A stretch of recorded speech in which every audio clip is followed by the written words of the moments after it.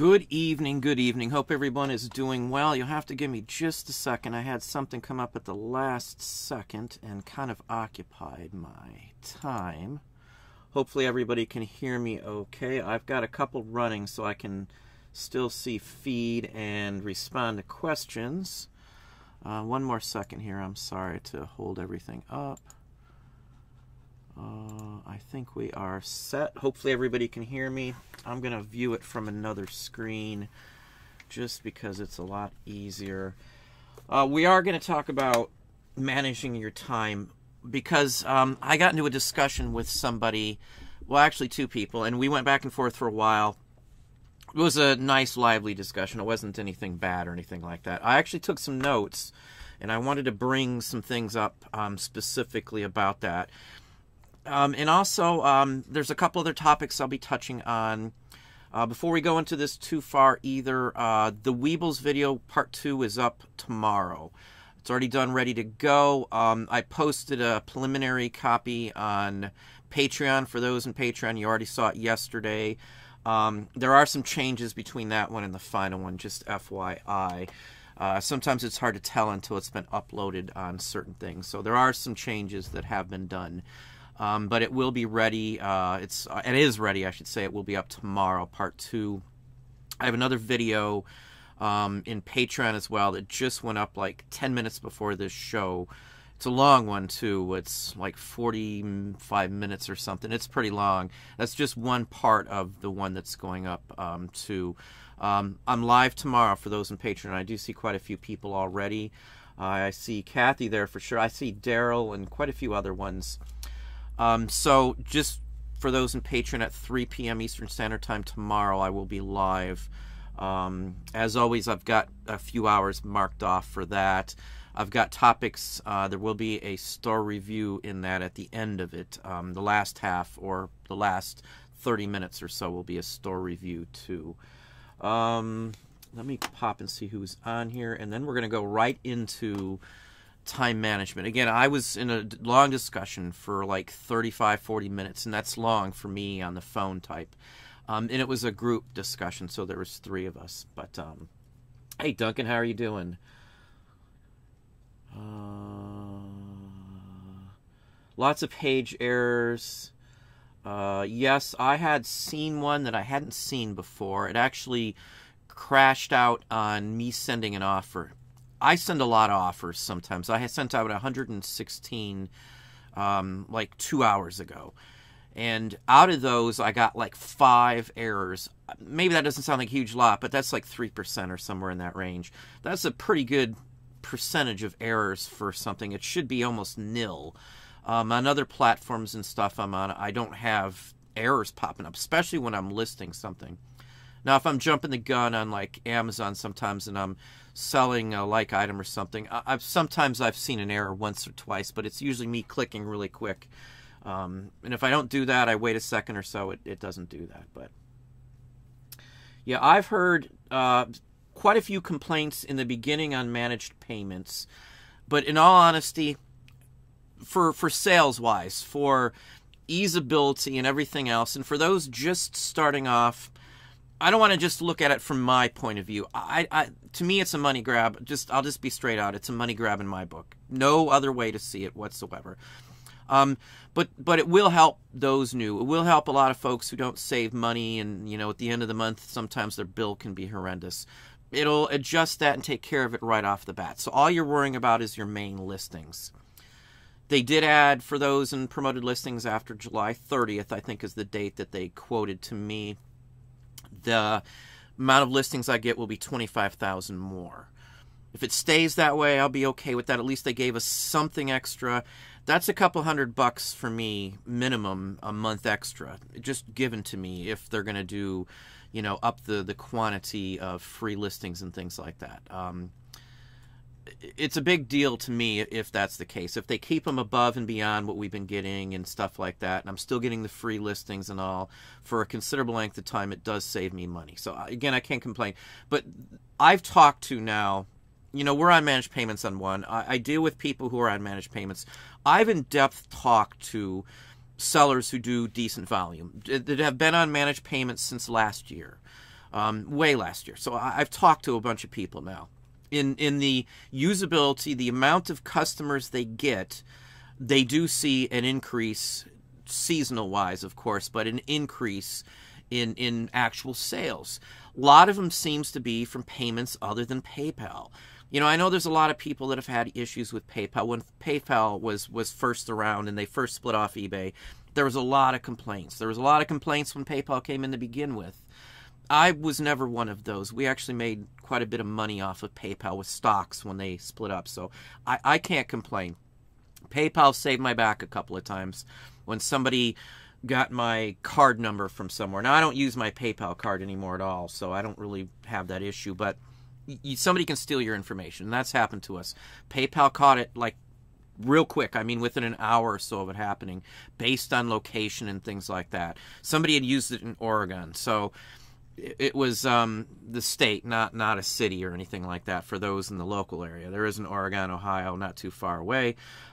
So I'm not really upset with PayPal. I don't have an issue. I don't really care that I have to get numbers from PayPal and numbers from eBay. It doesn't bother me. It's just a column in a spreadsheet. I just download the CSV file from PayPal. It's imported. It's got every single thing in there. It takes a second. I can auto sum at the bottom. I can link that to a box in another, or a cell in another file, so everything pulls together. It's on one. It doesn't matter to me.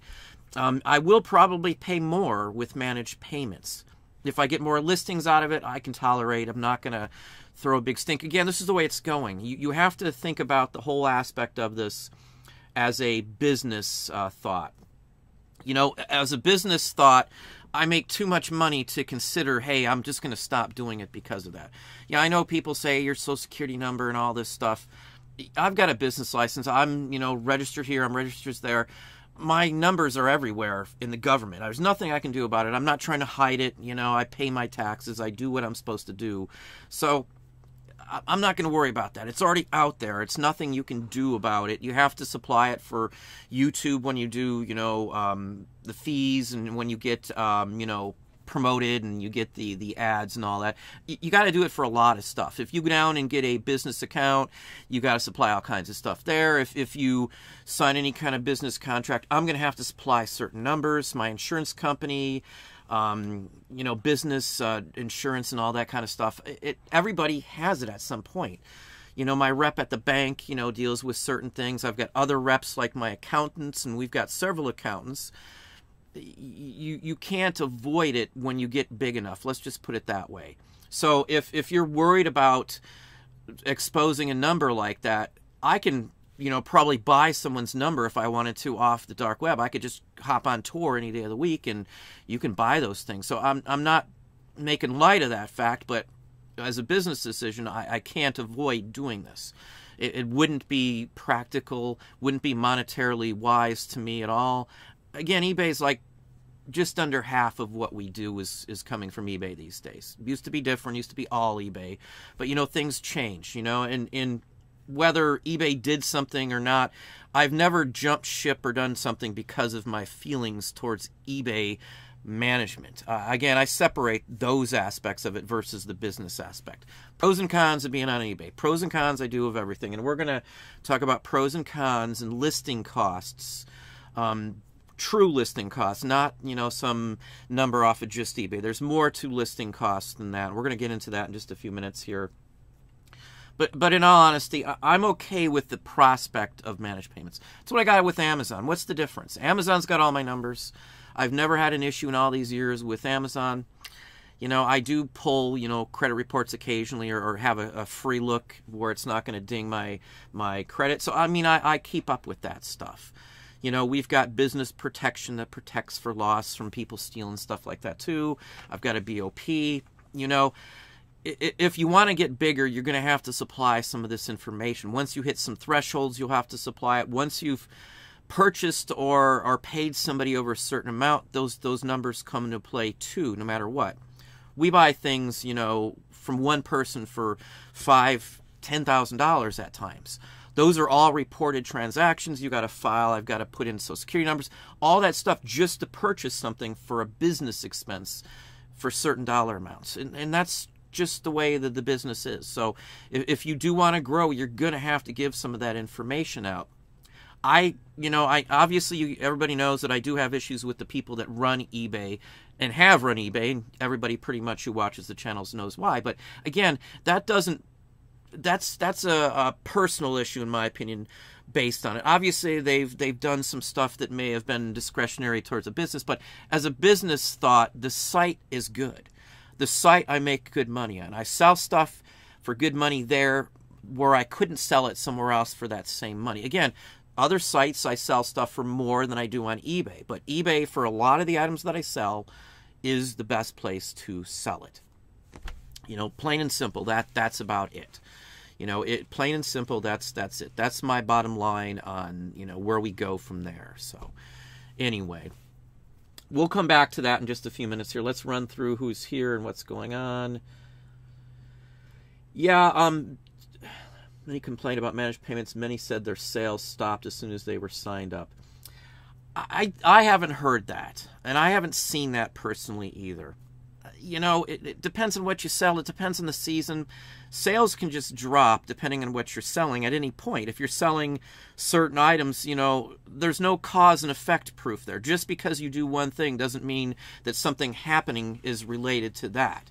It could just literally be one of those other factors. So unless I can actually qualify that, yeah, that's happening, I'm not gonna look at that. I'm gonna figure out how to fix the sales and not correlate the two together. There's no, because I hear stuff like that a lot. Whoever watches, everybody who's watched me for any time, I get tons of questions. I don't have any time whatsoever to answer like 90% of my business. Is the majority of it is selling and stuff. So I mean, I don't spend a lot of time with the questions. I don't have that time.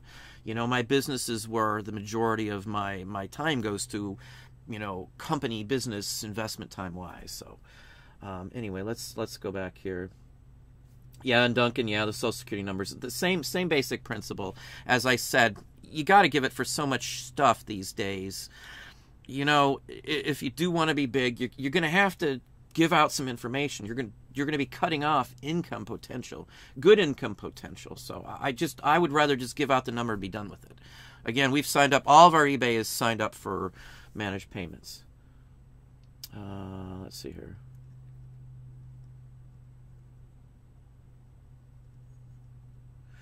Yeah, with eBay too, we've been getting constant phone call messages about, this and that on managed payments. Even though we're signed up, it says you need to sign up, and it's giving me warnings. I've already signed up. I even got a confirmation letter, so I don't understand how they can't figure that out with their system. But, they are behind. We can't argue that at all. Regina, how are you doing this evening? Welcome, welcome. Yeah, Managed Payments has another round going at the end of the year, so I think December is the next one. I'm thankful that they did ours in this quarter. I don't want to wait to the last quarter like they usually do on stuff. I'd rather get it done now when I don't have as much concern over it, so I'll know what's going on by the time third and fourth quarter rolls through here. So let's see here. Pink Sky, if you had PayPal, you had to give them your... Yeah, well, exactly, same basic thing. It's for verification, from what I understand, with the Social Security number. You do have to supply it. I don't think the bank's technically allowed to give you a Social Security number, but since PayPal handles, the money transfers, I think they are required to. It's a, what is it? It's some kind of federal regulation for banking is what it is. I saw the whole stature one before and actually read technically why certain information is given. I questioned that once before, too, way back in the day. It's a banking regulation. I don't remember the branch that's doing it, but it's a banking regulation. Regina, I think most people just don't like change to a system they're comfortable and familiar with, but some fail to see that change is the only constant in the universe. Yeah, it's going to change. I don't care what you say.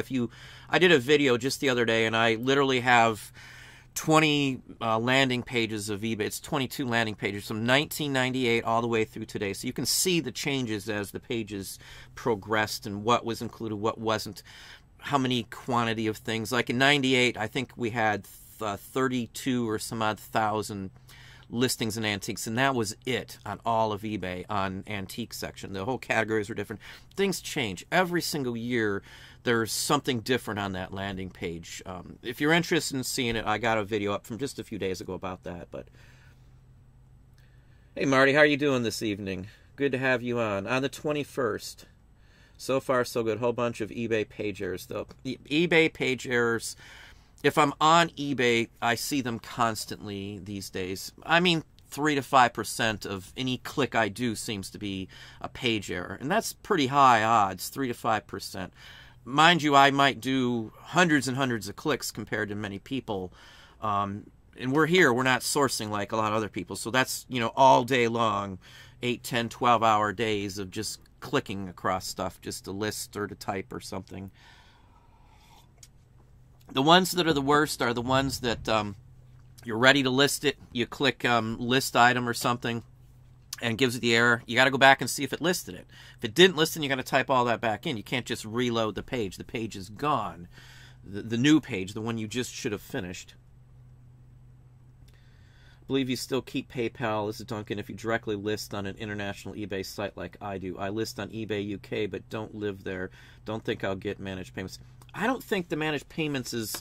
I think it's the same way in UK. I talked to somebody from the UK the other day about that. When they roll those out, they're going to stagger them too. So they'll be every quarter or however they do it. I know there's less people on the UK side. I had a listing, a printout that I had that listed the amount of users per eBay site. And I know it was less, much less than the US site. US site obviously was the first. I think they've got, what, 11 sites now? I think maybe 12. I don't keep up on that. I only look at like 5 or 6 other country eBay sites for things that we collect and stuff like that. But also, I thought eBay had sellers' backs with late shipments, but buyers are still opening cases and getting their money back from multiple sellers. Yeah, I had one probably the beginning of all this going on. And I ended up refunding him. And once you refund him, the case is done and you have no access. You can't send the guy a bill. So the item showed up, and I argued that with eBay. The item showed up after I gave the guy his money back. Now, the eBay standard, and this is a stated standard. It's been like this forever, so nothing that I'm upset with at all. But the eBay standard is if there's no tracking information for more than 10 days. So on the morning of the 11th day that there's no updates on the tracking that you supply to eBay from the post office, the buyer can physically open a case.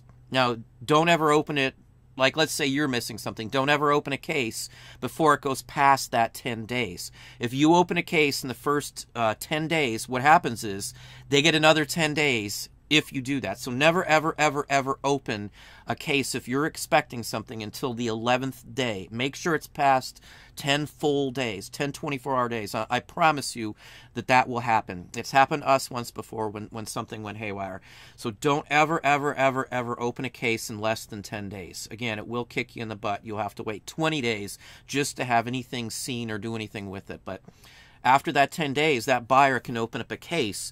They're not turning that off is all that means. So when somebody says they're not getting it, eBay, is still allowing that sort of thing to happen if the buyer seems to be upset from what it looks like to me. And again, if the buyer calls, they might get a no, you can't do that, or you need to wait, or whatever else from 10 people. The 11th person working at eBay may not have a clue like we see all the time and tell them, yeah, we'll go ahead and do that for you. A big joke, and it's been a joke for years, at least the last, say, 8 or 10 years that we've been on eBay. If you don't like the answer, just call back and talk to somebody else, because depending on who you talk to, your answers are always different. That's just the results I get. Amazon, it's way different. Amazon, they tell you something. I've never had them go back, for me anyway, and have it be a different answer or response from anybody else. I can say a lot of people say they have complaints about Amazon, but honestly, other than the issues, the long drawn out issues I had with the Richard Pryor estate, the actor Richard Pryor, I haven't had any issues really. And technically, it was Richard Pryor's estate that pressed the issue, and Amazon actually came in and sided with us at the end of it. So I really can't complain. It's always eBay that I have the issues with, in all honesty. Again, it's not a deterrent to sell. It's just frustration. So we all get frustrated with stuff like that. So anyway, If you haven't hit the like button, I know I always forget to say that. I got 138 people on right now. We got 26 likes. We're going to delve into some questions and some comments again about the conversation I had earlier about time and what it costs you to list on just an item, just a single item here. We'll shut those out in just a few more minutes. Hey, Carl. I think I actually mentioned you in the Patreon video that was up, that just went up today. So, Beryl Linus, how are you doing this evening? And I do see Strictly Kathy. How you doing, Kathy?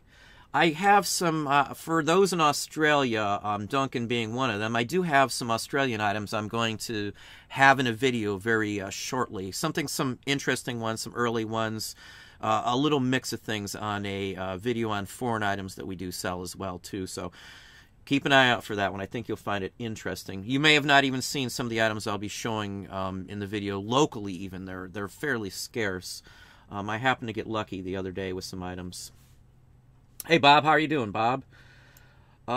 Jilly, if you are out there, too, I will get a box and a price on the shipping for that, just FYI. I did see that. I don't know if I'll have a chance to go back in, but I'll send you a message tomorrow once I get the box. It's going to be huge. I think it's going to weigh like 60 pounds. It'll probably be sent to you FedEx or UPS, just FYI. Where are we at? Gail, how are you doing this evening? Good evening as well. Unicorns don't lie. Is it allowed to retain your eBay customer address to send advertisement to later, like for my Shopify? You're not, I don't think the rule, I think it says you're not allowed to use or store information in that aspect, but if it's going through another service that you're not, let's say I'm shipping and paying through another service, I'm not getting the information technically from eBay. And I'm not going to draw straws, and that's not technically what I'm doing. But if you send out and fill out a postcard as a thank you the day you're sending out the items separately, you know, I don't see as there can be anything wrong with that because you're thanking them for the purchase that you are sending out right then. I'm just going to throw that out there. You take it as you wish. There is policies on what you do with your customers' information. Now, as a business, there might be an argument with eBay saying, no, you shouldn't be able to do something like that and stuff like that. As a business, companies and businesses, it's a routine to send out a thank you for a purchase. So you're not tying in advertisements in the package. And I know people do that, and I know things like that happen all the time. I also heard, you know, that eBay buys people's items under, you know, an oddball name and then sees what you do, too. You know, I've heard stories of that. I haven't seen one personally, so I don't know if that's true or not. I'm not trying to start some oddball rumor, but I've been told that by a couple of people in the past, that eBay contacted them and said you're not allowed to do this, and they dung them and stuff like that. Again, I don't know if that's true. I never saw, they never could produce any physical, like an email or something that showed it. You know, I'm going by word of mouth from a couple different people who don't know each other. You know, if they didn't know each other, or if they knew each other, I probably wouldn't hold any faith in what that was said. Just personally, I don't try to go on hearsay. I always like to try and see a copy or something. Many of the stuff that I talk about, people send me literally copies of stuff, so I can verify that, hey, that's what's going on. Like it's not you, it's us error. I see it myself, so I don't even need to get a copy of any of those. So I would just recommend, Unicorns Don't Lie, to read your user agreement. I don't see anything wrong, though, with sending out a card for a thank you. People stick thank you cards in the packet. Like, we get Weebles, and I do see thank you cards a lot, and check this out and check that out. Now, technically, by what eBay says, that's not allowed. In the day and age, though, that we're in, it's a necessity for a business to send out something, whether it be physical or otherwise. So, you know, you can get services and things like that too. Now with Shopify, you own, you know, the information is yours. They're your own personal customers. So the whole point is to breach them from, not breach them, I guess that's a bad term, but to use your contacts through Shopify to keep the regular customers coming back, you know, constantly. Now I've got a rapport with people beyond eBay, quite a few of my regular customers. Some of them, the ones that are like working at universities and stuff like that, who buy historical items for studies, for books and things like that, I've got personal information from them. So, You know, that's all it takes is to get a few coming in, and then word of mouth and things like that too. There's things you can do to do that. We're going to pay for advertisement. Literally, we're paying for an advertisement through Google once we open our Shopify. I'm going to do everything in my power to push that up. You know, so when someone does a search on Google, I'm going to have some sway in that. You know, I'm going to gear it, I'm going to target it, and the whole works. I will probably do some on Facebook as well too. I'm just throwing that out there. That's what you do these days. You're going to have to sink some money into it, in my book, to get it going quicker. You take it how you want, but I am not, you know, against advertising. I've done it before for certain things, and I had no problem. And for the return on my investment, it was well worth 10 or 15% of my sales to advertise. I mean, it was stuff I wouldn't have sold otherwise. I know maybe new people, or if you don't have a ton of stuff, it may not be wise or practical to do that. But from my standpoint, with volume and everything else going around with it, I know IT enough. I know the basics. I handled marketing and management for, you know, restaurants I ran, and I did, you know, TV commercials and radio commercials, and we did live shoots. I did all that stuff. I mean, I did the internet for it, when the limited internet back then when I was doing it. So I'm not against any of that. I recommend it for people that are bigger and have some niches. Again, because if you're in a niche and you're selling in a niche, you're not just going to sell on one site, chances are, especially these days. So, you know, you've got ways to target people that would be of interest to the items that you're looking for. You know, through a Google search. They're going to search for items through Google. You know, Google's going to have that information and stuff. So that's why I feel, and from what I've personally seen from people that I know that have Shopify and paid for advertisements and done this and done that, it works. You know, I can't speak enough about that whole thing of it. So don't just rely on sending out cards and notices or something like that. Email, same thing. You know, there's an overall way to draw people in as well, too.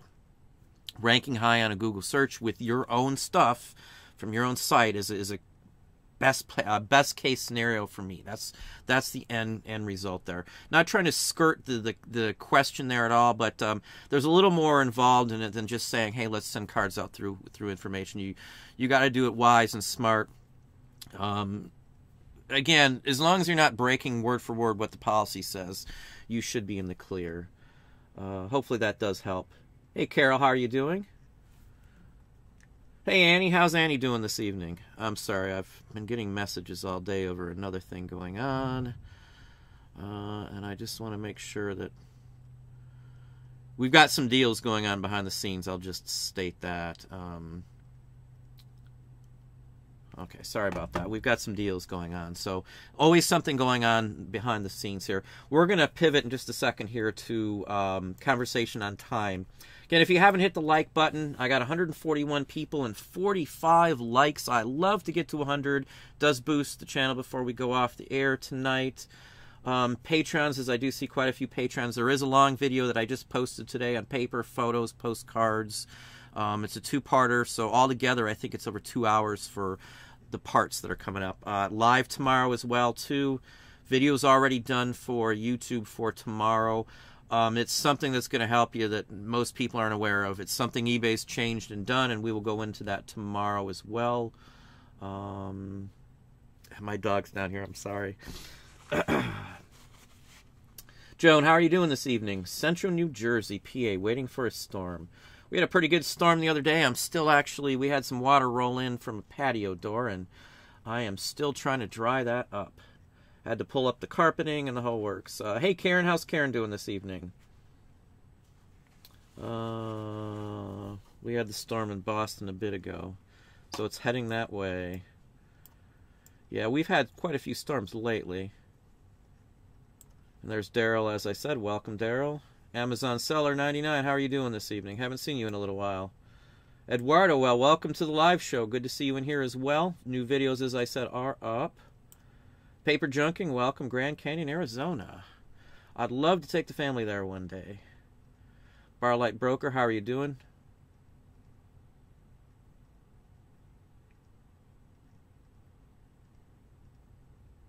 Let's see. You're not feeling good about eBay lying about managed payments, saying you'd not be able to list items until you sign up. They've said that pretty much from the start. I don't know what you're looking at, but from the start, there has been a notice stating that it would could affect your abilities to sell on the platform if you don't sign up. I don't think that's a lie in my book. I haven't seen anything to the contrary, and from the very beginning last year, I was understood that everybody would be on it. There wouldn't be any exceptions or anything else like that. Again, I know for those who don't sign up, they did send out a warning, and the phone calls they've been stating will say you will not be able to list new items until you sign up. So I do believe that's what you're talking about. But again, from the start, again, anybody who watches knows I'm not a big defender of eBay's management. But from the start, I was under the impression you would not be able to even sell at all on the site if you don't sign up. So I don't have any discrepancies with that in my book. Again, I'm not sure which site you're on. You may be on a foreign site as well. Are you a collector? Good evening. Good evening. Yeah, I haven't enjoyed this. I've been inside a lot working, so I haven't even got to see the summer very much. We wanted to go walking this morning, but man, I couldn't sleep last night. I was up till 3 and didn't work out very well.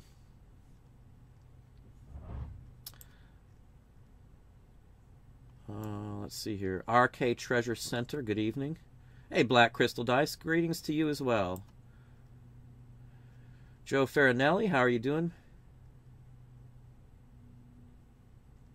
If you didn't get the offer, you're probably just in the next group. By the end of the year, they want to have the majority of all sellers on it. They've done it in groups every 3 months from what I see. They've been pushing it, or every 6 months. I'm not sure the time frame, but I know that they're doing it in groups. It's not all just done at once, so they can stagger through. Plus, they've got to have extra staff to run through when a bank account won't work or something like that. Now, if you're having issues with getting your bank account to link up, there is an option on there, and I'm not sure exactly where it was, but there's an option that you can click on, and you can directly sign into your bank account through eBay. I know people say, don't do that. But you basically do that, with PayPal and things like that already, so it's already basically tied. But once you do it that way, they automatically have the correct information. It should clear up any problem from what I see. And I've had several people tell me that same thing. I've seen the page, I just don't have the link to it directly. Now, you could probably get to that just straight through Google if that's what you're interested in. eBay direct bank link manage payments. If you type in something along that line, I bet you'll find that link. And it'll fix any of those errors if you get the error message back. I'm 100% straight, ready to go. They've already given me a date. I think the 30th is when mine starts. So, I'm fine. I'm going to roll it and see. Again, we have several stores. The other store doesn't have any issues, hasn't had any issues.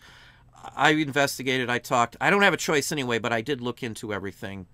I'm sticking with it. I've stuck with it through all this time. The site, again, is a good site. People running it may not be the right people for the position in my book. I'm not going to go back into that. I'm just trying to move on with my business here. My business includes eBay. Again, almost half of my business at this point. I'm no way going to be smart by cutting off eBay as 48 or whatever percent of my income is. I'm not going to do that. Morally, I'm not doing anything wrong. I'm following my moral guidelines. The individuals who did stuff are individuals. I literally can't say as a company whole, let's go do something to somebody. I don't see that. I see individuals, and a lot of them, and many that aren't involved, unfortunately, in the cases. But anyway. Hey, Wubba Lubba Dubba, how are you doing this evening? Disney fan, Marty, yeah, tons of errors when processing bulk edits. I haven't done a bulk edit in a little while, so I'll have to look into that. But I've been doing a lot just through InkFrog, though, too. Yeah, Wubba Lubba Dubba, the increase in listings is only in certain categories, and it's always been collectibles. Like the free listings I get are collectibles. This is collectibles. That's collectibles. So it's always including collectibles, and that's the majority of what I'm fine with. I just won't list other things on there until something else sells or something, if need be. But most of my items are in the collectibles category. I did see that too, though, but thank you for pointing that out.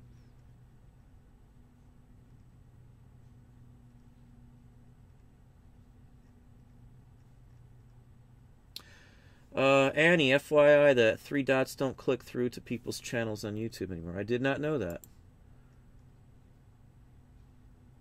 Huh, didn't know that. You used to be able to do that, yes, and that's one of the ways I've even told other people to do it. Well, thanks for that. I had no clue. Go to channel. Yeah, I don't know if I'll mess with... I don't go to many channels other than the ones I already deal with. Yeah, Kathy, same thing. It's faster to do individual edits rather than fix errors on bulk edits. Again, I haven't done a bulk edit in probably a week or more, so maybe I'll just do one tomorrow just to see what's going on with that. Hey, Ben. Hey, Ben Rowe. How are you doing this evening? Going through those free records, I'd imagine, already. Where are we at? Where are we at? Joe, I'm reading a lot of people never got it. I'm still listening and using PayPal. Yeah, it's in stages, so I wouldn't worry about that at all. RK Treasure Center, I see a lot of eBay ads on TV now. They're on radio, TV, Google. They're in my email box. Again, this is a concerted effort. They're trying to push it out. Again, they're trying to combat the negative federal cases and stuff like that too. This is a marketing. It's all tied to marketing. You know, they're desperate. I think at this point, you got to spend money to make money, and if they're not willing to invest in stuff like that, you know, they might as well just give up. You know, Amazon's all over the place. You know, and the only way you're going to anywhere get near that is to do these advertisements. I don't know if they're doing the right type. You know, I don't pay attention to advertisements. Most of them are turned off through ad blocker on my PC, so I don't even see them. I had to turn them on the other day just to see some, you know. Or turn them off, I should say, so I could see them. Sorry. Now, eBay, you can still call if you have an anchor store, just FYI. I've had phone service. There was only like a 10-day time frame I did not have phone service. Most of the time, I usually just send eBay for business. You know, they're not very helpful half the time, but, you know, neither is the phone sometimes either. So, but I still have the ability to call. If you're an anchor store or above or the enterprise, you can call them anytime you want. They just route the phone calls to a employee's personal home phone number. That's what happens with that. Let's hop over to time management for just a few minutes here. Now, I had a conversation. We'll throw out the conversation here and pay attention. Listen to this for a minute here, because this is... Excuse me. Let me get a drink before we go into the conversation. Conversation was on the cost to list an item. The total cost. Again, we're talking time and all that kind of stuff in there. Mind you, for me, it's included in my free listings. It's like 2 cents per listing. Again, that's equated to my monthly fee. If it's over the initial listings that I get for free, it's 5 cents to list. So 5 cents an item is the paid amount that I pay for that listing to be posted live on eBay. Now, some folks, we talked about the true nature of the fees. Some people are spending like $3.50 for the initial list to get an item up. Now, why is a $3.50 even a number? Where's that coming from? The time invested in listing that. Time is money. So they've equated, and again, these are people who are in the lines of how I think on stuff. Because again, I did charts. I plot it all out. When somebody runs a shift for me like today, I see how many items they list an hour. I got an average for the week. I got an average per the employee. And you can kind of figure out how much it costs you man-hour wise to list something. So you've got to include that into your listing. Now, when I decide on what we sell and whether I pass on stuff or don't pass on stuff, I've got that pros and cons sheet. I'm not lying about that. There's a video I got literally talking about pros and cons. That's literally what I do. So pros and cons. A con for listing many items is the time it takes to list those items. Clothing costs me more money for labor time. Now, obviously, everybody doesn't have employees. I talk to people who have employees these days. I talk to people who don't. I've talked to people who have way more employees than me and have a bigger business than me, but they don't know certain things. So we each help each other out. The point of it is, though, if it's just you, you've got to weigh the time, you know, your energy, your time, your listing hourly wise, your cost of doing business for your labor, I guess it would be the thing. For you, if you're all by yourself, you're not sourcing, you've got to list items. You only can list, say, 4 or 5 items an hour because of photograph time, measurements, Listing, let's say it's a complex item and you got to have 12 photos. You've got to take them. You've got to get it set up. You got to turn it around. If it's clothing, you've got to measure it. There's all kinds of other factors in there. So if you're listing only 4 or 5 an hour and you're not able to source because you've got a list to get the income coming in, it might be wiser for you to do pros and cons and see how much time you are blowing week by week on doing stuff like that. It may be more practical to take something that may make a little less money, but you can list twice as many of them. I mean, that's, again, everybody sees I list a lot of stuff. I've got massive, tens of thousands of listings. Not just one store. We've got many stores across the net. So the only way it's successful is the ability to list them cheaply. The cheaply just doesn't mean that 5 or 2 cents that I pay to list, but it means cheaply by, again, I pay people to list most of my stuff. So it's how cheap I can get the items listed. If I'm listing paper, I can list up to 30 items. Most anybody that works here can list up to 30 items an hour.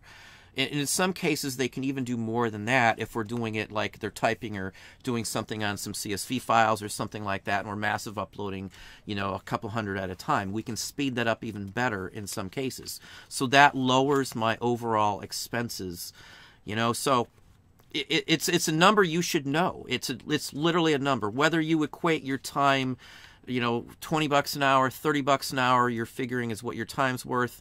Whatever it is, if let's say you go out and source, and every day you go out and source, you've done an average on how much you're able to pick up and how much average you're making for those sourcing trips, you can kind of judge on your time out how much time, what your time is worth. You need to know the value, if it's just you, what your time is worth. Again, you need to make some business decisions if it's taking you too long and you're wasting far too much time on listing stuff. Again, once I gave up clothing, man, I was able to pretty much double my listings that we had before when we were doing clothing. Literally, just almost double them overnight, just with different items.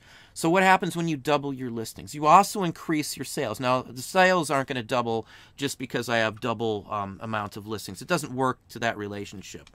You might see a 30% increase above and beyond what you normally do from that amount, but usually just doesn't double with the oddball stuff we sell.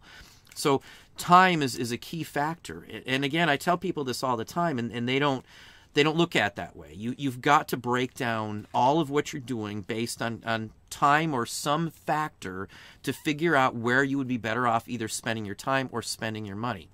Buying items that don't cost you as much of your time and labor to list will save you money, even with just the cost of buying the items. So, you know, it might take you 5 times as long to list a shirt.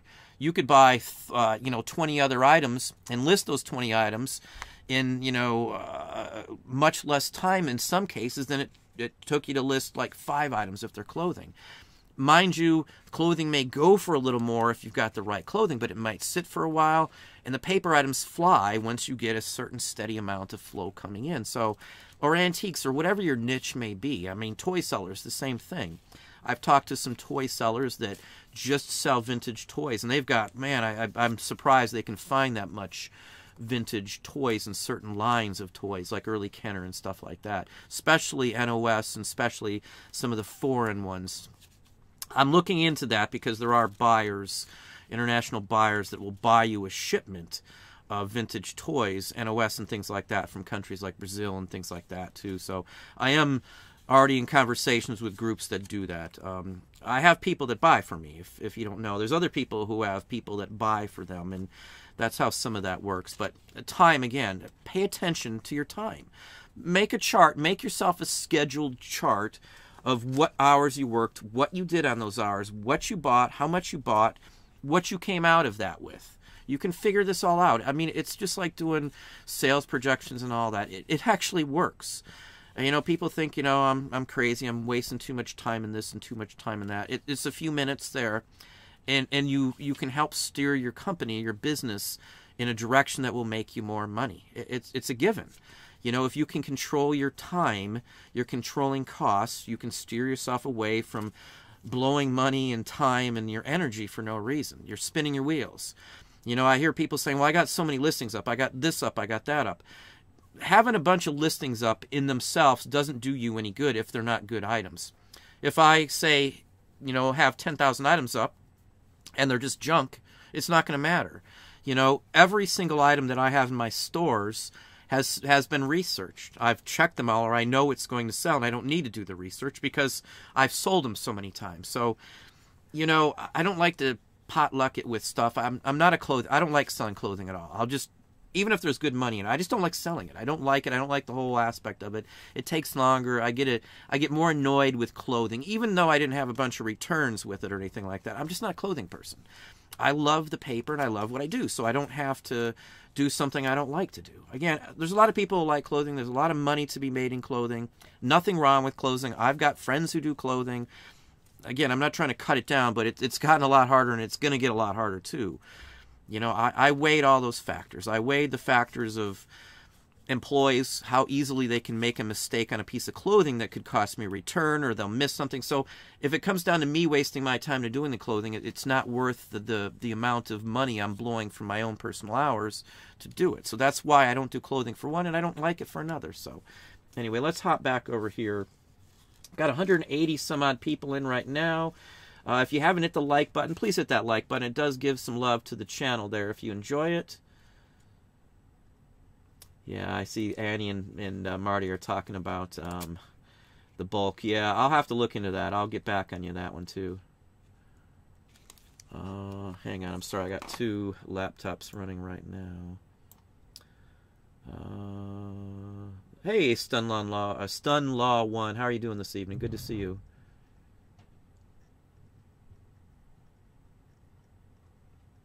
Yeah, I will have to look in the bulk edit, though. But when I bulk edit, we're editing 500 or whatever the limits are at a time. I think, Marty, I think you're the one who told me you can edit more at a time, like 1,000, if I'm not mistaken. I've never done over 500, so if that'll tell you when the last time I did a bulk edit. I feel like the 5 cent and 2% less in fees on most listings will make the additional fees for multiple item orders a wash in the end. If they pay at once, as we said with the listing, you only pay that one-time fee. But if they pay for like 10 items one at a time, which happens to me quite often, it does tend to hit you. Now, I have added on another account the 25-cent handling fee to compensate me a little bit for that. I don't know. I'm going to have to look into that. I know personally, with the amount of people that do it, buy stuff, and then they'll buy another one and another one, and the ones that I have to refund, it's a pretty high percentage. Into the thousands a year of the amount of postage paid that I end up refunding. I mean, I went through taxes. I personally looked at all the numbers before they were turned over to the accountant. So, you know, it was a lot of money, thousands and thousands of dollars that we refund in shipping because of people doing that. So that's what I'm basing my increase in fees. I'm not saying it's going to be a ton of money, and it might be worth it with the increase in sales. The point of it is, though, it's not going to be cheaper for me. That's the gist of it. The cost, what they said, is not going to be cheaper for me personally. Again, it's a majority, they said. They didn't say everybody, so I can't ding them for having that thing.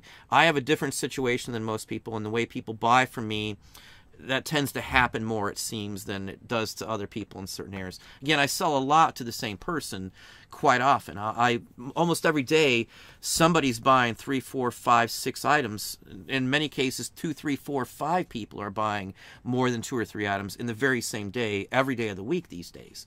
Just before the show started, I sold 3 items to the same person. He did pay separately for each one of those 3 items.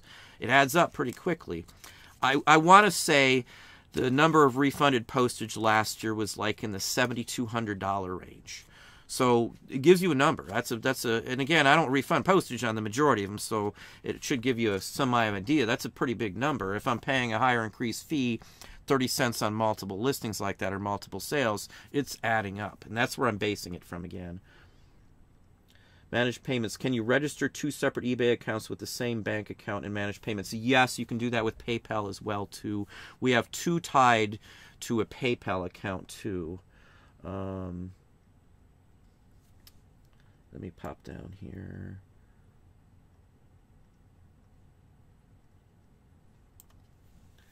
Yeah, Barlight Broker. I mean, I'm not upset with the fees so much. I'm bothered by the fact that I can't sell certain items. Nothing has changed for more than a year of the promises they'd have all these items in there. And I have to wonder on their honest and sincere intent on why they're getting rid of certain categories. Again, I'm not one to read into conspiracy or anything, but after reading a couple Reddits, as I said, there might be something to them trying to make the company more appealing to sell, possibly. That could be a thing that the venture capitalists who are on the board of directors are looking to do. And that would clear out any intertwining with another company. They wouldn't have to deal with anybody but eBay for a purchase. And that is a huge ordeal for if you're buying out a company. Let's put it this way. I worked for a store or a company, and we bought out a couple stores to turn them into our own stores, competitor stores, in the Washington, D.C. market. It was a nuisance and they were private ones. We bought out a couple private ones run by two different people. And the end result is one had some bank tie-in. That was a nuisance. It took forever. It was just a pain in the butt. And I don't know if it was even worth the hassle. The other one was directly owned by one person. There was no other tie-ins or nothing else like that. Everything was fine. So, again, this is just some random Reddit. I'm not going to say it's true. Who knows? But after reading the Reddit on the executives from October of last year, I would have thought that was crazy, and it turned out to be word for word what happened. So I kind of wonder if that might be something what's going on. This Reddit that I read was the same basic thing. Somebody worked at eBay, was in a conversation, blah, blah, blah, blah, and this is what's going to transpire. Again, who knows if that's true. I'm not trying to spread rumors that aren't true, but again, the last one I thought was crazy was true, 100%. So, you got to wonder. You got to wonder. In aspect of it, though, again, for the amount of money I make off of eBay, even with the fees, I don't really have a complaint. My profit margins are so high, and I'm 80%. I'm literally an 80% profit margin on the majority of what I sell. Again, I pay $1. I might sell for $50. I might sell for $20. This is all day long. And most of the items aren't even that expensive. Again, we've steered ourselves into categories that are small, take up less time, less space, less time to photograph or scan. Scanning is the best. And it saves us money. So lowering my cost of goods, my COGS, and raising my profit margin is what a business does. I didn't start off this way. I didn't start off making, some high horrendous one. I was lucky to get, 30%, 40% maybe when we first started, because I wasn't doing for it. I didn't know all the individual areas, and that's what you're going to have to deal with when you're starting off in this. But once you figure that out and you actually pay attention to write some numbers down, math is your friend, I'm telling you. I've shown some people, how to set up stuff. And I've went over with people time charts and things like that too. And once they figured out that they were wasting all of this time with stupid stuff, they started making more money because they cut the BS out. They cut out watching a video in between or taking this or doing that, and they were able to see what the issues were. They didn't see them until they wrote them down. It's going to take that for many people. I always write stuff down, so I've always done that. I used to be the guy. I'd have to verify everybody's hours, and I did payroll for the whole store because I was the general manager. So you get the gist of that, and you'll realize how important all these numbers are. I'm telling you, if you're not doing that, you're probably blowing 10 hours a week. You could be blowing a whole week's worth of work at the end of a month. That's not ridiculous, and that's not some unheard of things. I could probably, I wouldn't want to share people's personal stuff, but I've got, time charts from people now, and it literally shows almost 10 hours for some folks. They were shocked. They were dumbfounded that this is how it worked. They wrote down everything. It only works, though, if you write down when you're doing something. You only got to do it for a week. Just enough to show you what's going on, but do it for a full week if you're going to do it. If somebody wants maybe a video on that or a breakdown with a sheet that I can attach so you can keep track for 1 week, I'll be happy to put something together. Leave some comments in the comment section, not in the live chat, because I hardly ever get a chance to go back through and look at that. So in the comment section, if you'd really like that. I've done it personally for a few people, and they're making more money now. And I'm not trying to say it's me. It's just them seeing the loss, seeing the amount of time. And again, if you figure out the amount of hours that you're wasting or the amount of time it takes you to do certain things, you're going to see it. You might be able to gain 12 hours a week without spending any more time away from family. You may be able to just work smarter. It's always better to work smarter, not necessarily longer, but smarter. and you're going to make more money. I can't express that enough. The time chart, using time management properly it's so important. It's right up there. It's in the top 5, I would say. And far too many people haven't a clue or don't realize they're wasting time. I won't say it again. I don't want to drill a dead horse here, but that's the facts of the matter here. I can tell you for sure, without a doubt. Internet shopping. You can sell things for more on Amazon, for instance, but Amazon buyers come with a lot more problems, at least in our experience. For selling in the collectibles section, I have never had a return.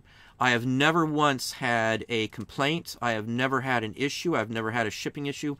But if I go to NOS, yes, I have had some issues. And there were the last issue I had was something I did, so I can't say it's anything to do with Amazon. A company, I sold some crafting supplies. NOS, I bought a whole bunch of them at a thrift store. In fact, they're in a haul, I think. I think we've sold them all now, but the company changed the packaging for the item, and I didn't catch it. I didn't realize that they updated the listing.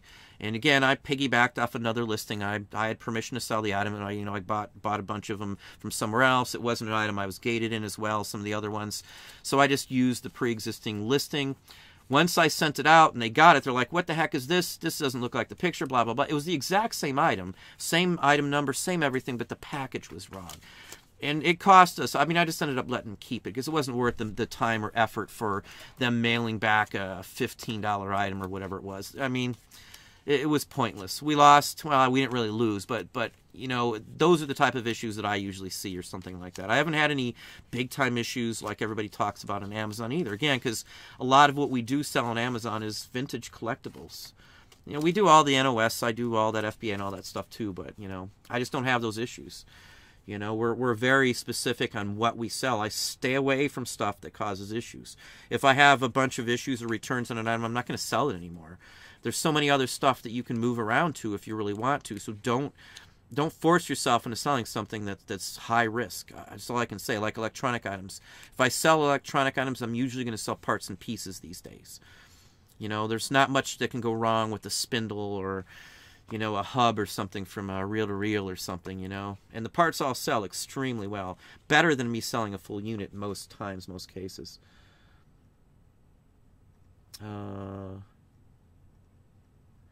CJ Speno, how do you think eBay stock earnings will pan out? I can imagine managed payments will help guidance. Managed payments will give them a good bottom line, would be my guess. We may not see it this year because I think they might have some issues. Again, they were down 6.1 or 6.2% in overall sales volume last year, 2.2 or 2.3 I think the year before that. So they're already down like 8.3, 8.4% from 3 years ago.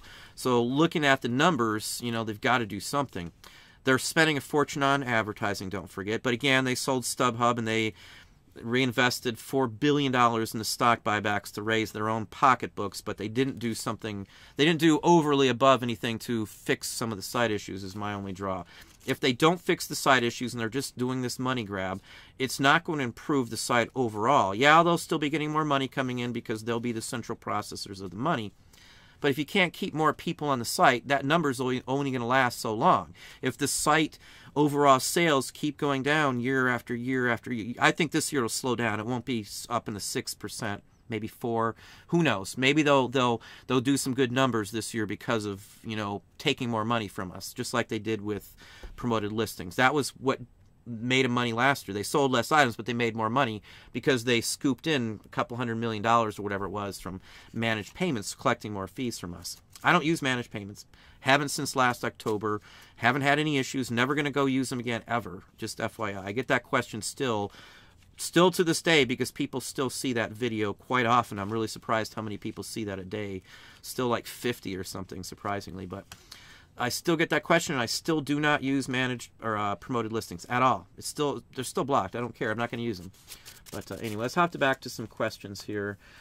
I got 218 people on. I need 3 more likes. Come on, we can get 3 more to get this to 100 before the show ends here.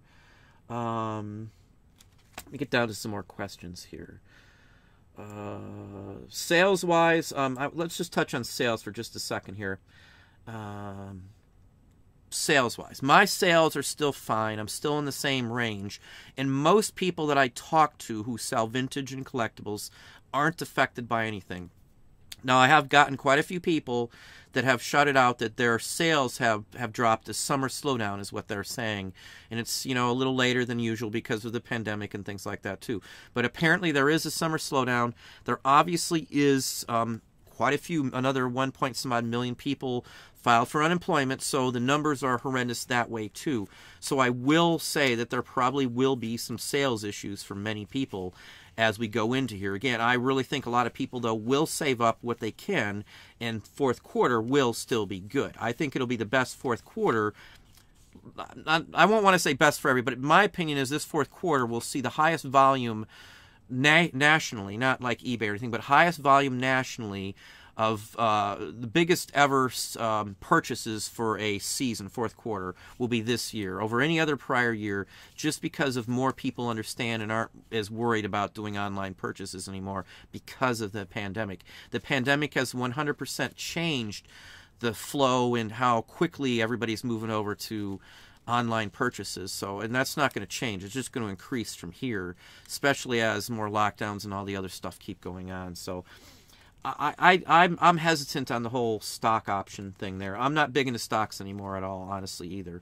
We've got them in like utilities companies is where most of ours lie right these days. I had some in Disney for a while. Again, I worked there for 10 years, and we did the, you know, stock purchase program, and it's doubled. I mean, there's some stocks that are still good, but right now eBay is not a good one. Not eBay. Disney is not a super one because of the park issues and things like that, too. Where are we at? Hang on here. Let's slide down. I want to get some more questions. Better Barbie, how are you doing? Thanks for that.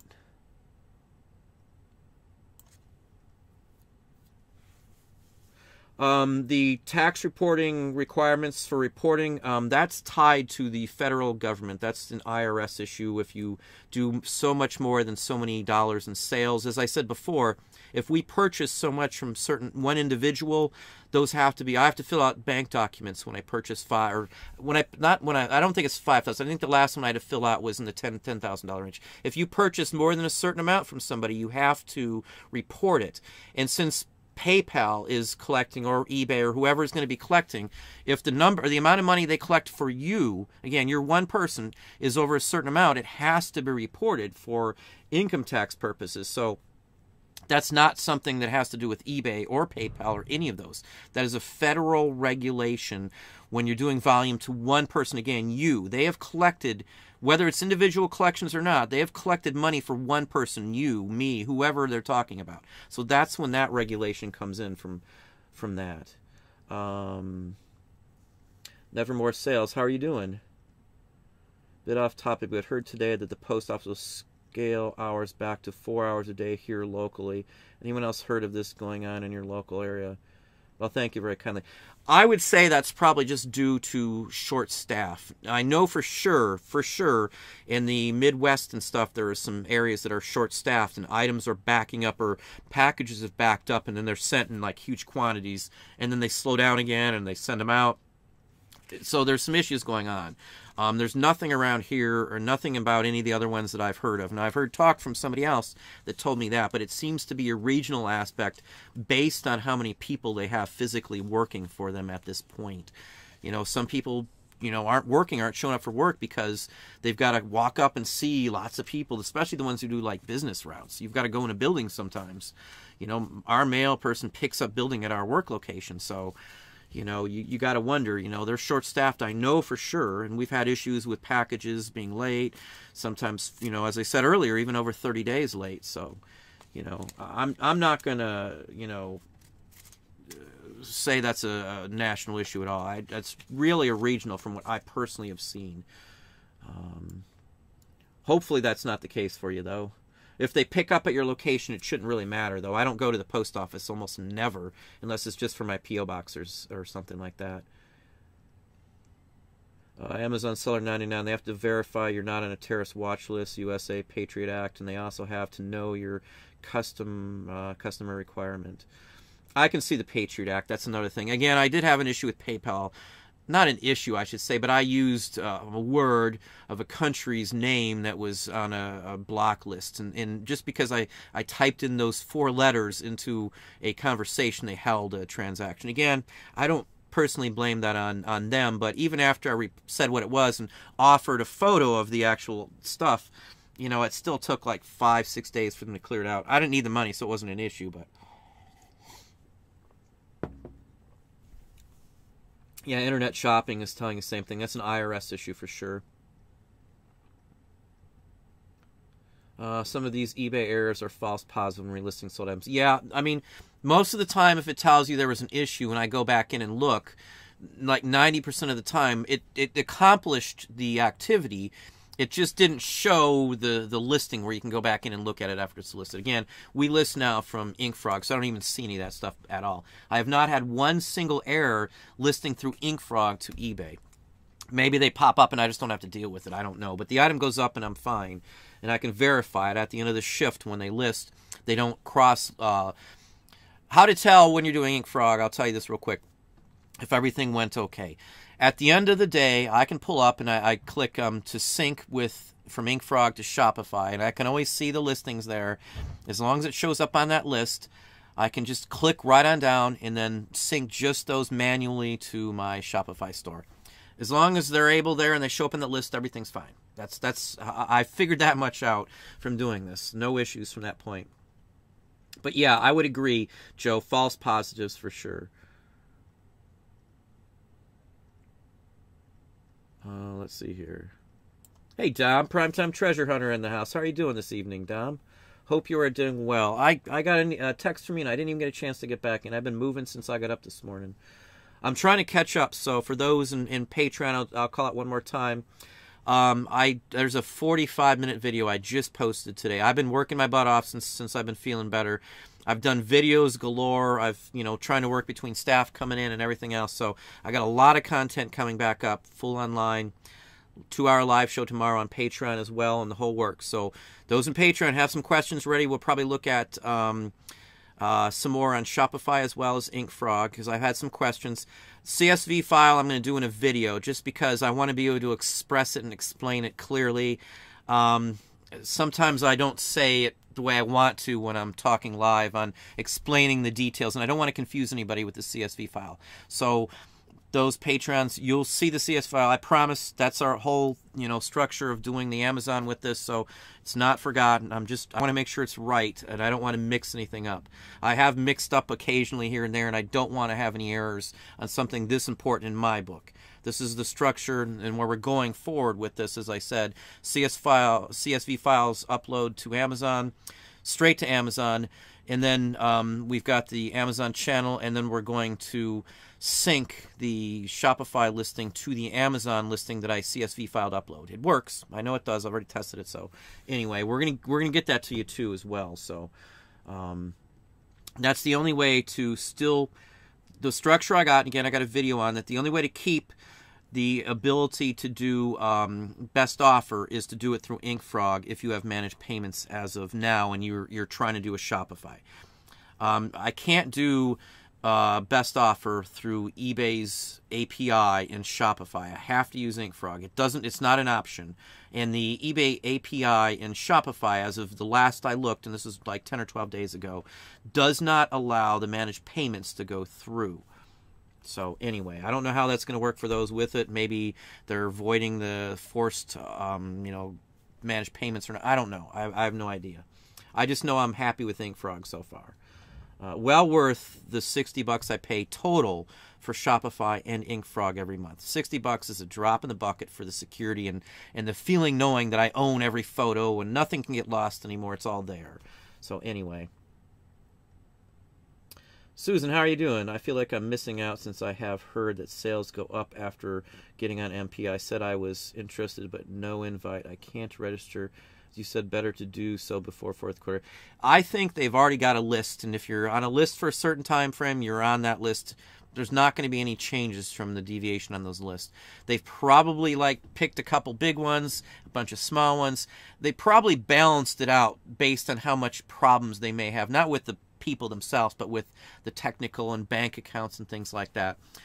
They would assume people like in my level probably have everything they need immediately. Maybe some of the smaller people who haven't been on as long may not have that information. So those are the ones that are going to take them probably longer to make sure they get them all correct and ready to go. At least that's my opinion. Now, that's what I would do. You know, I'd kind of sparse it out sparingly as I do it. I'll drop you a text in the morning, Dom. I wanted to shoot you something. Again, if you don't know who Dom Primetime Treasure Hunter is, he is like best friends of the show here in the channel. We do stuff together quite often. I pretty much probably chat with Dom almost every day, sometimes most of the day too, but Dom's like the only one that's like, I'm not saying the only one that I know personally that's like us and stuff, so we get along pretty darn well, I would say, and Dom's a real good guy too. So anyway, check out Primetime Treasure Hunter's channel if you don't know. Thank you very kindly for that. Let's see here. Denise, how are you doing? I'm in UK. Yes, there are staggering accounts and stages. That's exactly what I figured as well. I mean, I pay attention to all that kind of stuff. Again, I do have accounts on 5 eBay accounts, 5 different sites. Again, because we buy foreign items quite often. Something you do, you know, when you're collectors or you're into certain things. Dan, great eBay history video. I forgot about those diet pills. That's the back in the day when diet pills were fad. Nowadays, it's the vitamin scammers and stuff like that all over the place. Everybody wants to sell vitamins. You know, vitamins do not have to pass the FDA for the most part, if you're unaware of that. A lot of them don't. I can't say all of them, but like nutritional supplements and stuff, none of that's approved. None of the information stated on those bottles has been tested for the most part, too. And that's true. You can look that up if you want, but I'm not saying we don't, you know, buy, you know, over-the-counter vitamins and stuff, and I'm not saying that they're not good. I'm just saying a bunch of them have no scientific study. Like Flintstone's vitamins have been studied and tested and all that kind of stuff. If it's for a child, and certain brands are perfectly fine, but I'm always hesitant on certain things like that.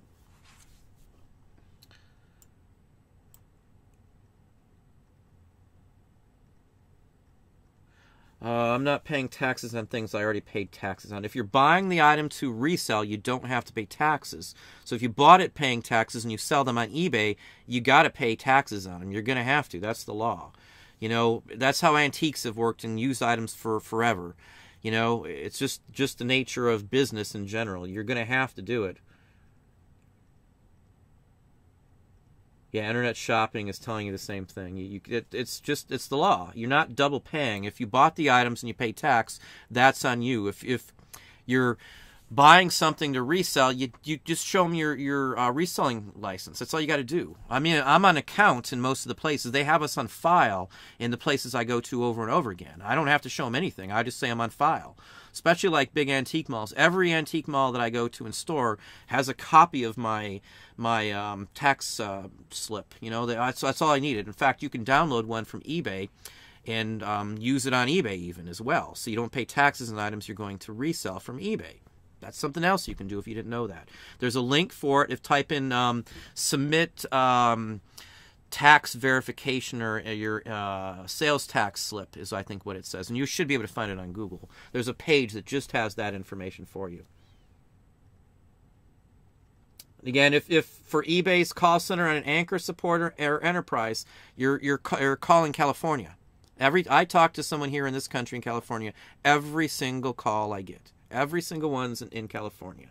So it just depends on the level of store you are at as to where you're going to talk to.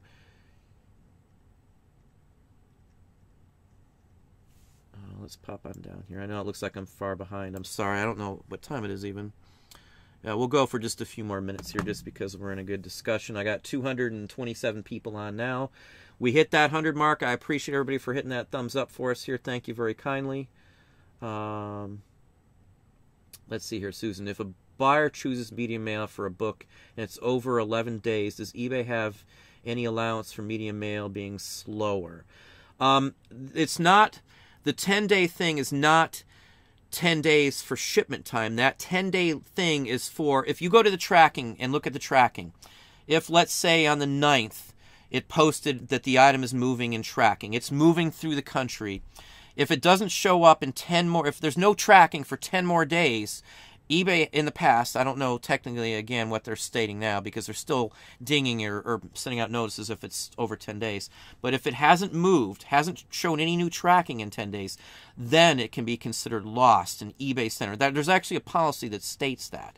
And at one point, somebody had sent me, like, I don't know if it's an internal document or something, but it was a paragraph literally from an eBay document that stated over 10 days, that's when it's considered lost. If there's no tracking information, that doesn't mean it's not showing up in 10 days. That means if there's no tracking.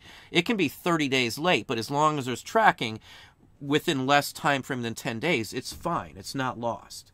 That's the factor from eBay. And I've heard that personally from eBay. I've seen it from eBay, so I know that's the fact that they go by. I've had this discussion with them on a couple of conversations, and one of them was kind of heated because of what they were saying was not legit, and I had to talk to somebody else for them to say that. So anyway, I send media all the time, too, so I haven't had any issues with media hitting me at all. No dings or nothing.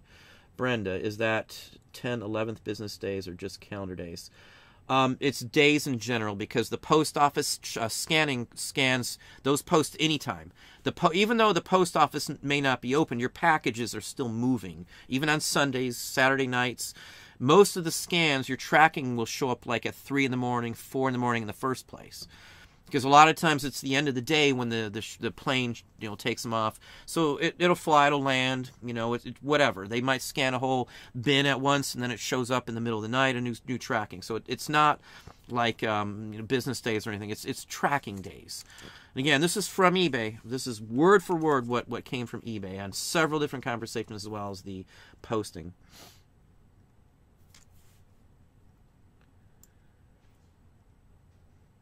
Yeah, and Barlight Broker, even on your personal items, if you sell them in a garage sale, you still have to report that. If you're selling them online, you still have to pay the taxes on it. It's just the way it is, If you are a business, if you're selling them not as a business, just as a person selling his stuff, your chances are may not even make enough to have to worry about reporting it. You don't have to necessarily do what you would if you were a business. So you might not have to pay taxes on certain things, income tax we're talking about, depending on those factors. So it just depends.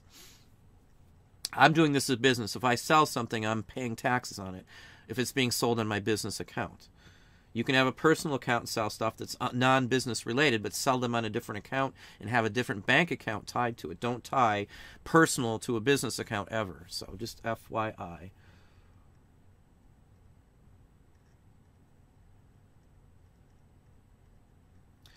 $30 of your packages have not got there at all. That's some horrendous amount.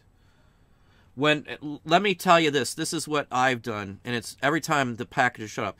If you're missing a package and it's more than 7 days of no tracking, I always go in now since the pandemic for the last 5 months, and I file a claim, a missing item report through the U.S. Post Office. I have an account. I've had one for years. We renew everything through there. We can set up pickups through there. I can mail through there. Everything I want to do, I can do through there. Sign up for a USPS.gov account. Go in there and file a report for a missing package search. And they will, every time I've done that, mysteriously the package has shown up, and the next day or two, tracking information popped up. But it looks like his stuff's just sitting there again because they're short-staffed or whatever the case may be. And, once it's been reported, then they go, oh, look, we got to do something with this. I don't know how it all works, but when you file one of those reports, it goes to the post office that last handled it or is currently supposed to have it. And it's fixed the issue within a few days. Every time I've done that, and I've had to do it like 15 times now. Every time within a few days of me doing that, it's shown up. So, that's just my personal recommendation. Open up a report. I'm not blaming anybody, but it seems to work,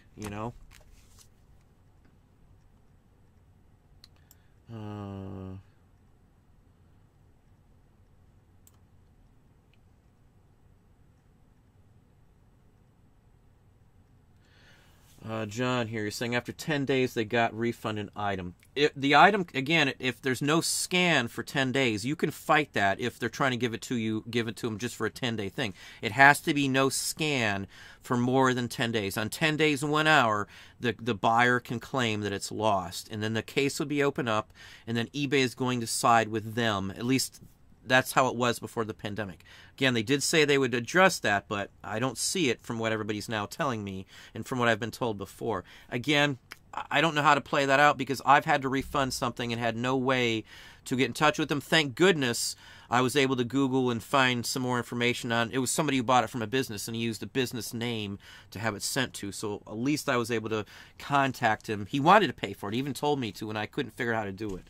Because, again, you can't send your PayPal email address through eBay. So you can't get payment again. And once you refund him in PayPal, I didn't have his information anymore. It didn't show up any way for me to send him any contact information because as far as PayPal was concerned, the transaction was done.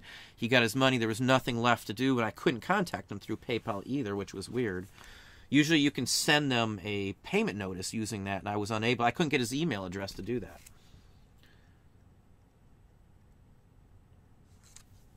Let's see here.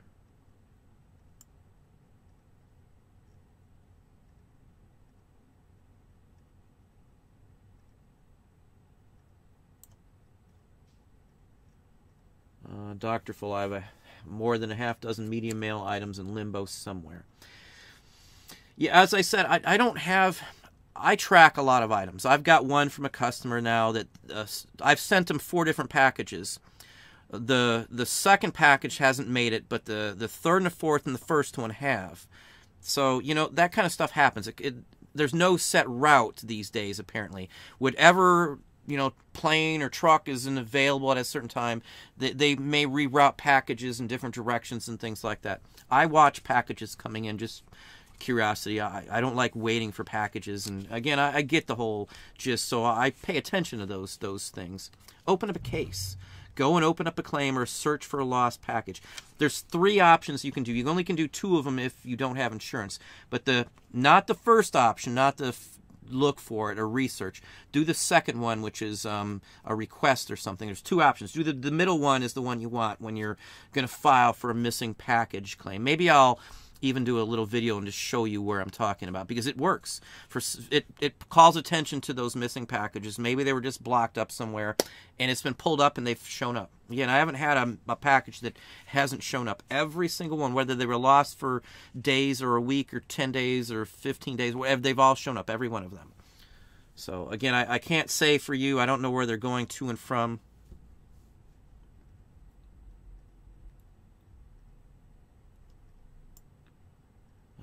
Sell items for less. Oh, wow. How you doing, Dirt Road Picker? Welcome to the show. Trackstar 064 Life. How's my quarter 4 sourcing? We did that last year, so I'm done. I'm not worrying about it quarter 4 at all. I've got everything I need. We do it a year in advance these days. I did it in October of last year. So 4th quarter's been done. At least what I need to do or work with. And if you've watched the videos, I've got so much inventory, it's not even funny. We got like, we're heading on the 10 grand mark just in invested in buttons and stuff. I don't really need anything these days. I'm not sourcing anything, really, unless a picker calls, and I don't want to lose a picker. That's the only reason I'm going out anywhere. Or fun, I guess, but I'm not going to a flea market anytime soon either.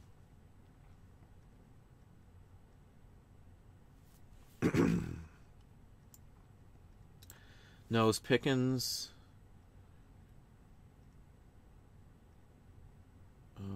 Let's see. I ran some Google and Facebook ads for my Shopify store. FBA was way cheaper and better targeting. Yeah, we're gonna play around with that too. Google is my first choice.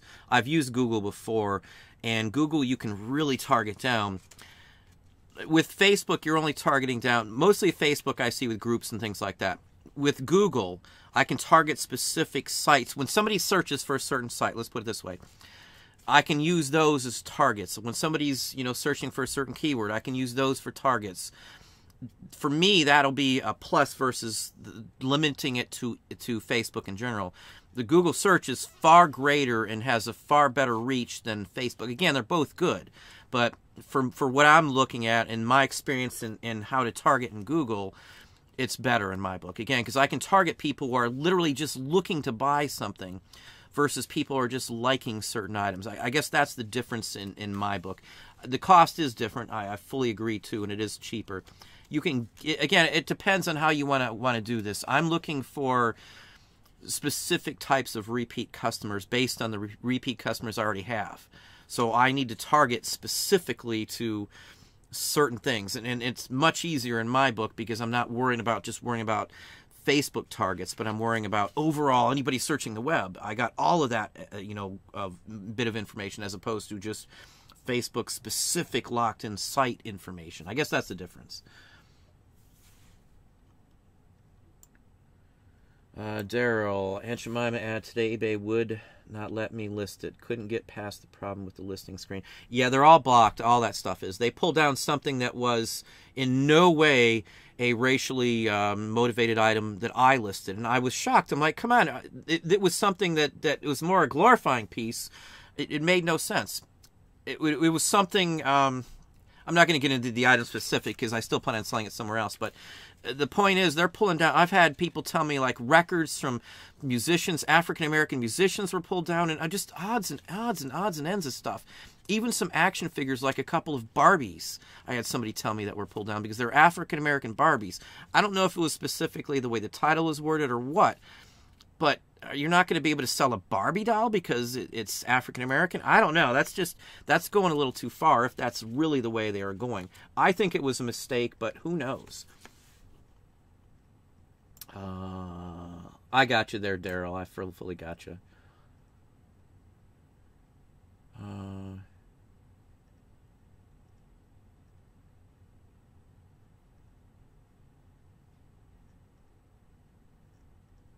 Put the listing into Google Shopping. Yeah, I'm going to have all that. Yeah, we've been playing around with a lot of that. Let's see here. We're going to end this in just a few moments here. Hey, Charles, how are you doing this evening? It sounds like the whole Shopify Ink Frog deal is a complete headache and very complicated. I long for days when we could just list and sell, no hassle, no trouble. Charles, when you get the whole thing set up, and if you don't have tens of thousands of listings, it's nothing, in all honesty. I'd have been done like the first day if I would have just had my original listings. Again, I wanted to include all of certain information from my listings that were imported. I paid from another service. If you just use InkFrog and sync your listings straight from InkFrog to Shopify, it's immediate. I wouldn't have had to do any of this. The only reason I did this is because if I do it through InkFrog, it doesn't include the condition box in several categories. So I would have to go back in and list the condition of every single record and a lot of stuff. And that's the reason I originally picked this way. If that wasn't an issue and I didn't have that type of issue, I would have been done the first day I did it. In all honesty, it would have just been just as easy as HIP or Bonanzas or any of these other ones. Just clicking a few buttons, it does its thing. You wake up the next morning and it would have been done. I'm linking pre-existing, listings from. And if I would have done this from the start, again, it would have been all ready to go, and I wouldn't have had any consideration. So it's frustrating now for me only because I've got so many listings. That's personally my 100% honest opinion on that. Had it not been that case, had I just went with just InkFrog and not some other service to upload or transfer my listings to Shopify, I wouldn't have had this issue. And at this point, we literally are deleting every listing in our Shopify, and we're just going to do that actually and lose that data. I'm not going to mess with it anymore, and it'll be all ready to go. So again, I'm not playing with it anymore. I said we're going to get this done. We're going to get it done. I will give up a little bit of information for each listing and worry about it later. It's not going to be the end of the world at this point. So take it with heart, Charles, on that, only because, again, I've got a totally different experience than most people will have just by sheer quantity and sites that I'm trying to cobble together. We're already on these sites, so I've got to figure out how to link them. If you're starting off with a couple hundred listings, even 1,000, it shouldn't be anything for you to accomplish the move to an InkFrog. InkFrog was an instantaneous thing. That was nothing. To hook up eBay to InkFrog was quick, easy, minutes. And even hooking up Shopify, it's just the linking. So if you want an item to pull down, you've got to do it a certain way. Again, if I export out from InkFrog to Shopify, I don't have to map anything. All I would have to map, though, is the ones that I manually upload to Amazon. That's it. And I've already shown that in those in Patreon. It's simple. It's quick. You can do a couple mappings in a sec. I mean, it's literally a few seconds to do it. So you could probably map in a minute like 5 listings. I mean, it's nothing. So take it with heart at that. You know, Shopify is good. I've seen it in person. I've seen it work. I know people have done a Shopify store for like 6 years or better, and their business grows. Once people know you're there, once you've got your clientele, you advertise a little bit here and there, you push during the seasons, you'll be good to go as long as your items are good. Again, we're going with the good items, of course. I'm going to have to cut it off there. I don't want to be rude, but we're heading in here. We're at the hour-and-a-half mark. I always try to only do it for an hour on top of it, so we'll do just a few last-minute call-outs here. Again, the Weebles video, part 2, is up tomorrow. It's a little longer than the last one. Totally different stuff you'll be seeing. 3 is, video 3 will be coming out shortly. There'll be some other videos along those same lines to try and show you, you know, certain collectible fields. They'll be more advanced. They'll have more details. We tried to add in whatever we could think of into the Weebles video, trying to give you an overall guide and view on it. It's something that we do personally collect. Every Weeble you see in all the Weebles videos we own personally. The wife has, geez, I don't know, it's so many. I wouldn't even want to throw out a number. Maybe 1,000 Weebles or something. I don't know. It's a lot. And it's only vintage ones, so they're all in possession. We'll be, as I said, doing some more. I've got another button video. I've got a media mail video that's done. I've got a video on an eBay related issue, something that they're doing that's costing you 20% of your views in some cases. And we're going to show that out for you. I'm not saying it's something eBay's doing intentionally, but if you don't pay attention to the video I'm going to be putting up, you might miss out on potential. This could be part of the reason everybody is having certain issues in certain categories. Again, it's a search issue with how eBay does something. I'm going to lay it all out for you. I can verify it. You can see it in person. It's not some fantasy thing I'll be showing you. You'll see it, and hopefully you'll change what you're doing based on that video, because it's going to help you. It will increase your visibility, no doubt. So anyway, we'll touch on that one.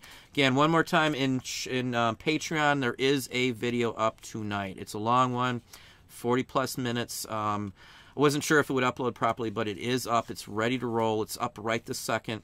Jilly, again, if you missed that earlier, I will send you the total on the shipping on that big box, and we'll go from there.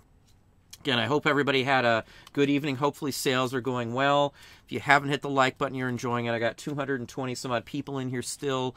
So please hit the like button if you do enjoy the conversation. No, I don't get to every question here, but I do try to answer them start to finish the best I can. I don't try to blow off anybody's questions unless they're just screwy, but do appreciate it. Stay tuned tomorrow. As I said, the Weebles video will be out, live show on Patreon. I may even put up a second video for those not interested in the Weebles tomorrow. I do, as I said, have that one coming out. I was going to push it Saturday, but maybe I'll do the media mail Saturday, and the way to help you increase yourself tomorrow for eBay. I'll just have to play it by ear on my time. But thank you all for coming on. I appreciate everybody giving feedback, making comments, you know, hitting the like button, the whole works. And I hope you have a good evening.